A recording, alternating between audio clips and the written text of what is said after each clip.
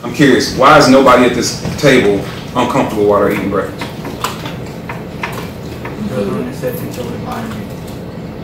But there's a rifle sitting on the table. This is everyday life in your house. It's not pointing towards any of us. Not pointing to anybody else. But the presence of this rifle doesn't scare you? No.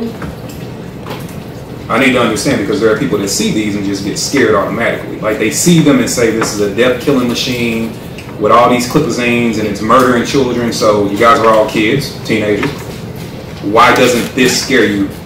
If it was actually like pointing towards me, like someone throwing me with a gun and probably like actually about to shoot me, I'll be scared. Okay, well, anybody trying to do any harm to you will scare you. I get that, but its presence alone doesn't bother you guys. Nope.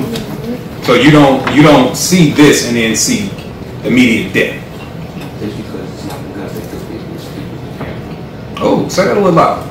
It's not the guns that kill people, it's the people that handle them. Not the guns that kill people, the people that handle them, right? And you guys are all young adults and teenagers, and you can articulate that. So it's important for you to understand that no matter where you're at, it's all about the environment. Obviously, you guys feel comfortable being over here because you understand that guns are always going to be treated properly, right?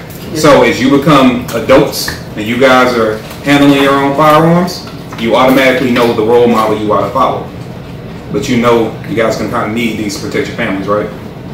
So make sure that as you are passing that knowledge on, that you understand safety and you understand that you should be able to tell people that you can protect yourself, have fun with these, do sport things with these, but at the same time be responsible, because it is not our job to intimidate society.